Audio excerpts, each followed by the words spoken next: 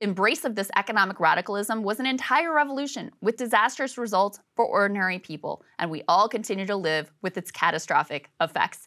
And it was so, I mean, she's a true ideologue on this stuff. Like, they were all in on this. And as I played in that interview, like, she was hardline. No, you're going to see the results. It's going to result in growth. They're going to, you know, young people are ultimately going to love it, all this stuff. And then it was so bad for her. She was really failing with it. It was probably going to be rejected by her own party. She had to reverse which is course. So crazy. I mean, I was kind of wishing that was going to happen because I really want her government to fall and I can't stand her.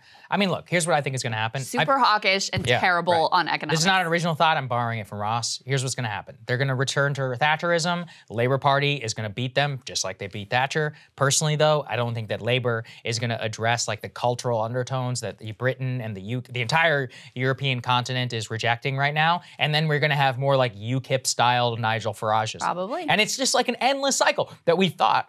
That's why, you know, look, I hate to say it, but I was kind of excited about Theresa May. A lot of people don't remember this. She ran on a whole new type of like conservatism over there. It was called like reform conservatism. It's kind of like it was like understanding Brexit, solving the problems. Boris kind of took it to its logical conclusion after she screwed up Brexit and calling that special election. He won that historic victory amongst all his voters. But then what happens? Both Ukraine and continuing tax cuts, and his legacy is then Liz Truss actually beating him, promising tax cuts to more of the Conservative Party members. So the kind of the lesson of Brexit has been totally forgotten, and we're just going to replay this whole story all over again. So in a lot of ways, I think it's just like the U.S. It's like Biden is the Liz Truss, you know? And it's like, and then we're just going to go right back to whatever started in the first place. I don't know that I would equate. They're not exactly the same. Biden has not done his big tax cuts for the rest. This is more equivalent to like what Trump did with his Paul Ryan tax cuts and totally undercut his presentation in 2016, like, oh, I'm the guy who's going to champion the working class and I'm going to change this like Reaganomics that has dominated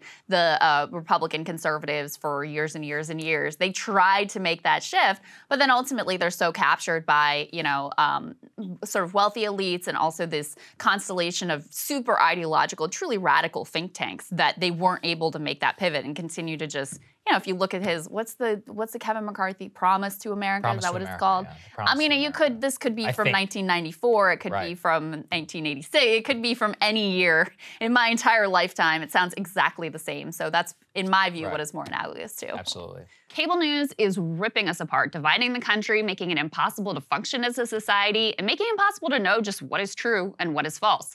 But the good news is they are failing and they know it.